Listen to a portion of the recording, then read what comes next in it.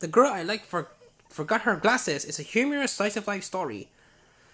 Komura is a 14-year-old boy who has a crush on Mie, the girl who sits next to him, but she has this issue of forgetting to bring her glasses, and that she's as blind as a bat. For instance, she thinks Komura's shoes are hers, even though they don't come close to fitting. Komura sees an opportunity to help her out, and to also catch her attention and be a good guy. He'll share his school book with her, or guide her along by holding her hand. She squints whenever she doesn't have her glasses, and he thinks that her squinting is too cute. Komura is generally shy, and Mia seems completely obvious to his crush. After the first time she forgets her glasses, he hopes she do it more so he can continue to help. He has no idea what he's getting into. One day her glasses break. Another time she forgets them.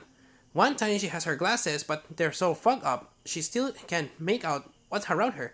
One time she even mistakes Komura for her father. This sensitive male with a crush with an aggressive female is something of a trope in some shonen manga, but the characters in The Girl I Like Forgot Her Glasses are still individuals and it has a charming feel. The chapters are short and the artwork can be spare at times. There's nothing a strong plot, as it instead concentrates on the day's slice of life foibles. The main characters go drunk as Mie has trouble seeing.